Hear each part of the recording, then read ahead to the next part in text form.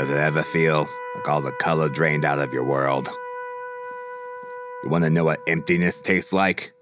A gray jelly bean. Seems like the rain never stops in this town.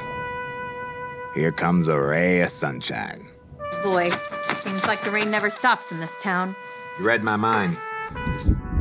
In the detective business, they tell you to hang your hat on a hunch. But no one ever tells you to hang on for the loop. What is that? Coffee. It's awful.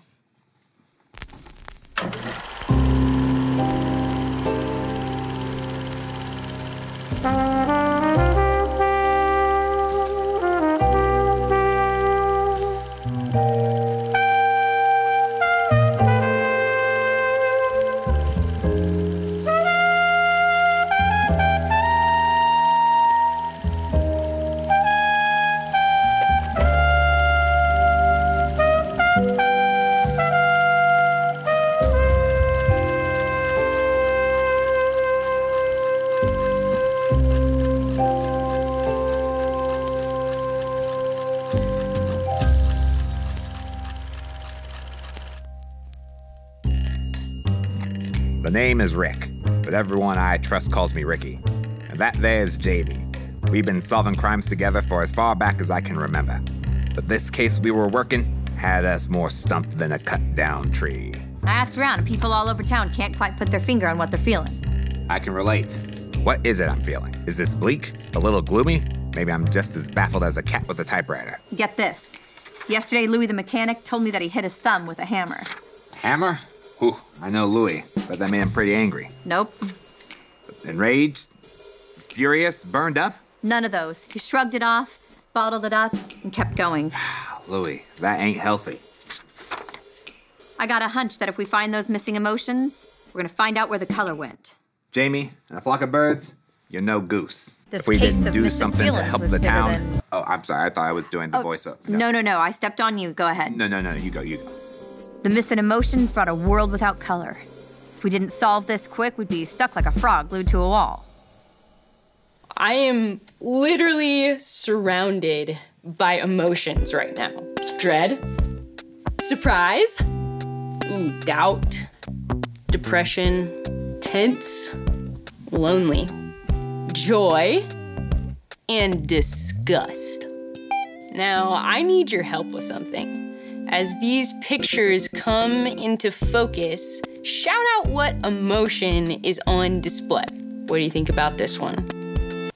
Is she sad? Let me hear you. Maybe she's regretting something or feeling hurt. All right, next one, here it comes. What do you guys think?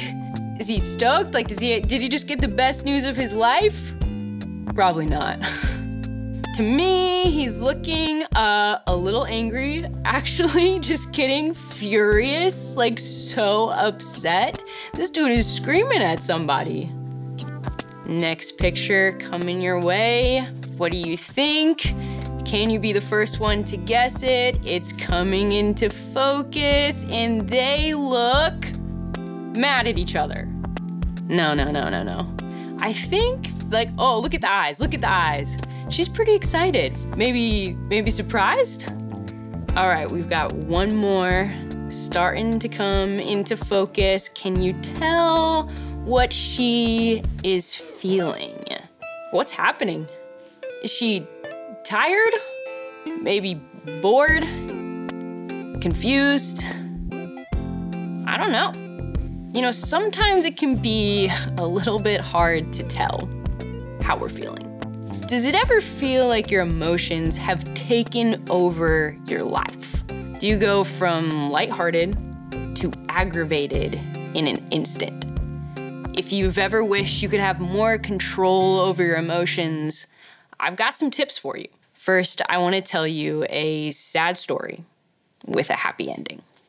If you've ever wondered if God cares about your feelings or wants to help you make sense of them, listen to the story of Lazarus.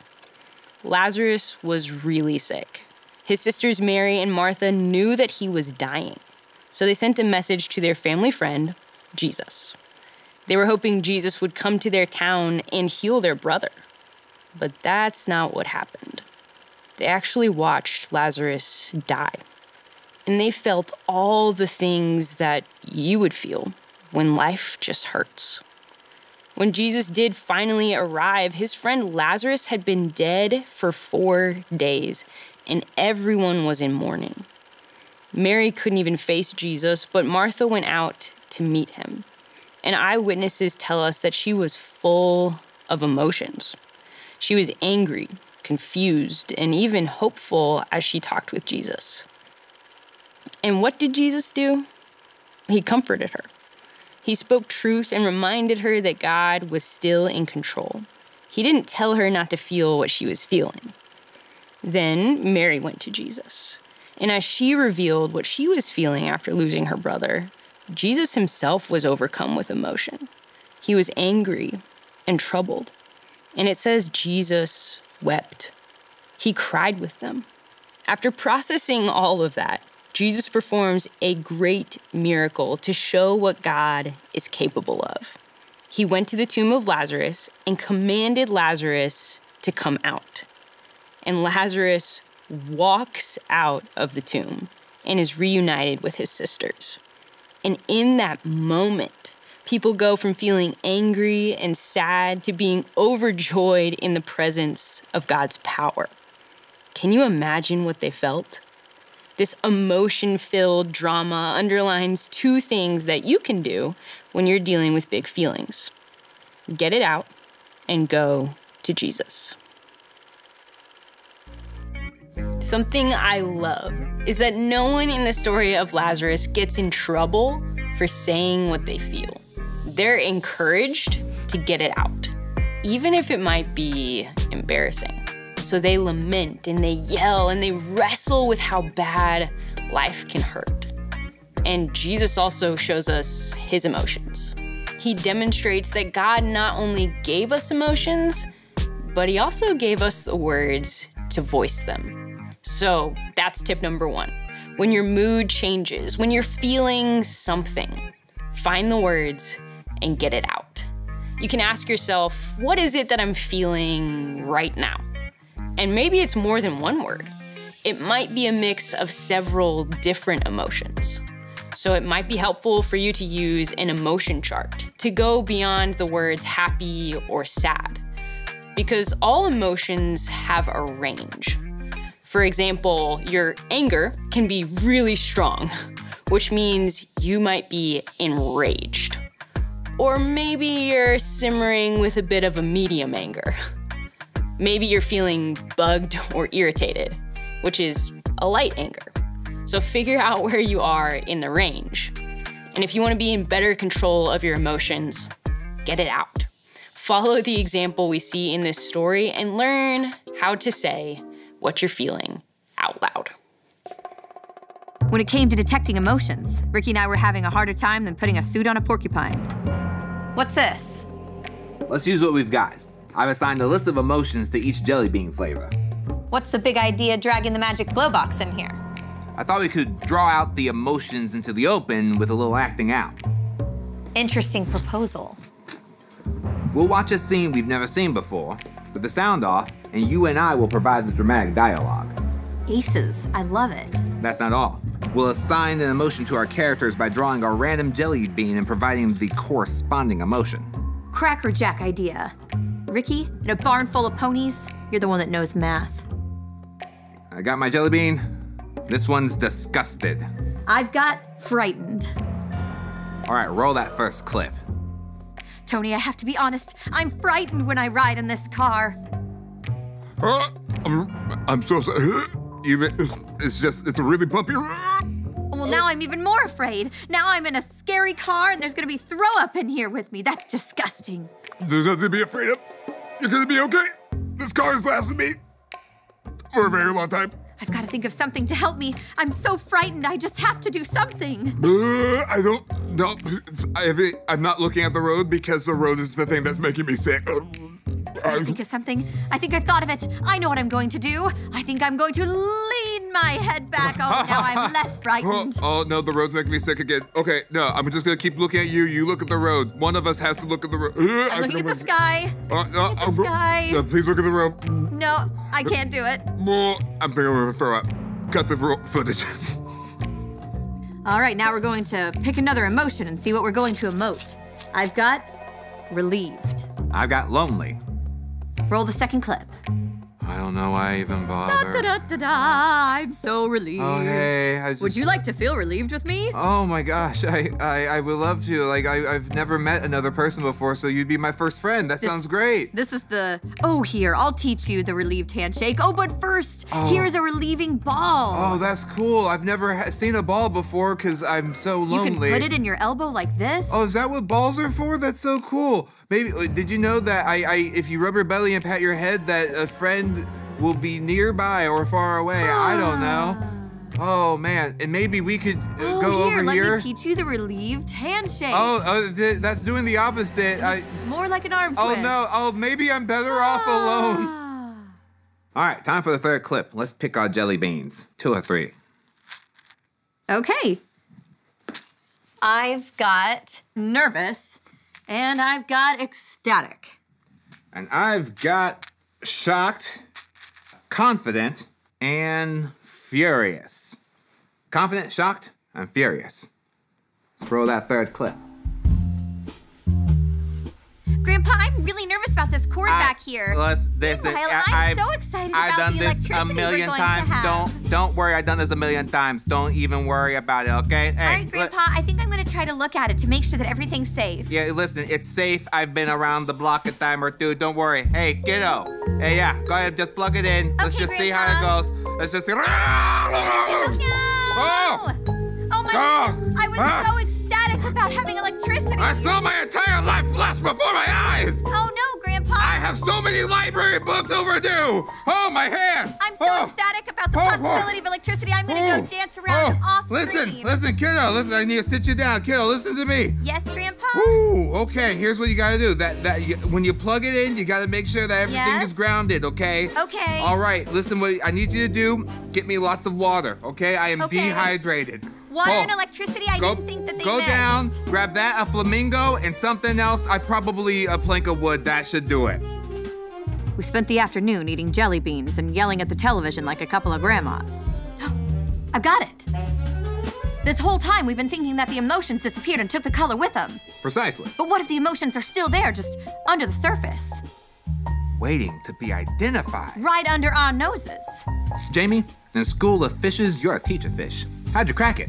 Well, I couldn't help but notice that the more we got these emotions out, the more flavor there were for these jelly beans. The color we've been looking for has been here all along. All right, I promised 2 tips for helping you with your emotions. And to talk about the second tip, I want to point out something that might bug you about this story.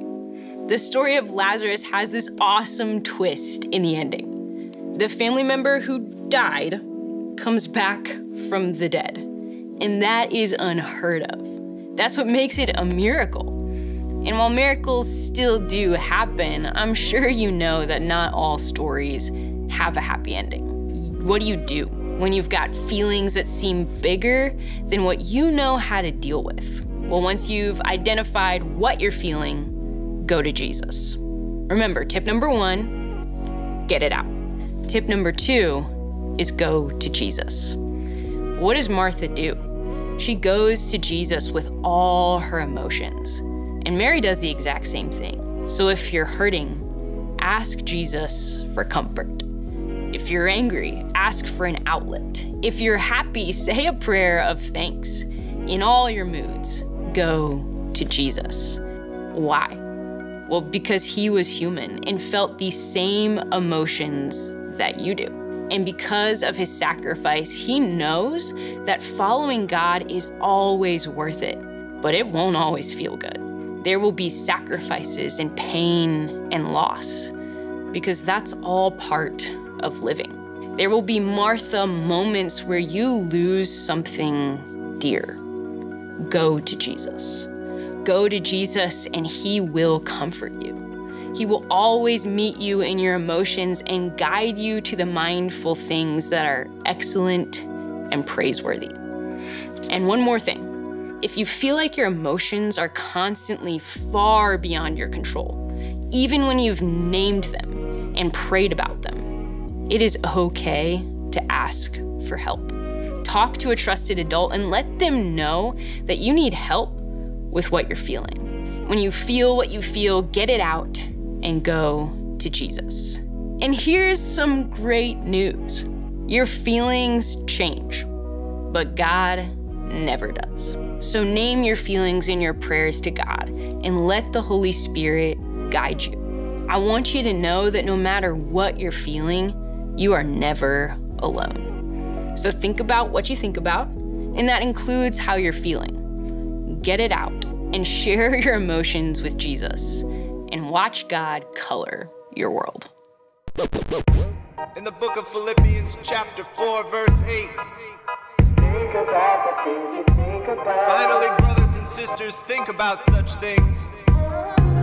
Whatever is true, whatever is noble, whatever is right, whatever is pure, whatever is lovely, whatever is admirable, if anything is excellent or praiseworthy, think about such things. Think about the things you think about. Think about such things. Think about the things you think about. Whatever is true and noble, whatever is right and pure, whatever is lovely and admirable, whatever is excellent and praiseworthy, think about such things. Think about the things you think about. Think about such things. Think about the things you think about. Think about such things. Finally, brothers and sisters, Think about the things you think about. think about such things. Think about the things you think about.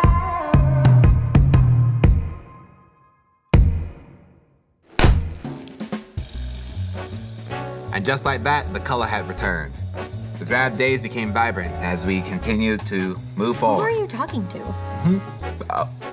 You could hear that? Yeah, you were narrating out loud again. Gosh, guess I was just daydreaming. About jelly beans? And all of the feels. When you got big emotions, get it out and go to Jesus. He knows what you're going through. Until next time, enjoy the ride! Oh, hey, the rain stopped.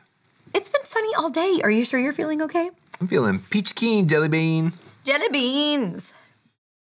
If you're ever feeling disappointed or let down, check out our roller skating episode where we were painting while roller skating. I know that I was feeling a lot of emotions during that episode. I was feeling excited and a little bit nervous to be on some roller skates, but I guarantee that you are gonna be feeling happy watching it. That's a guarantee, or your money back.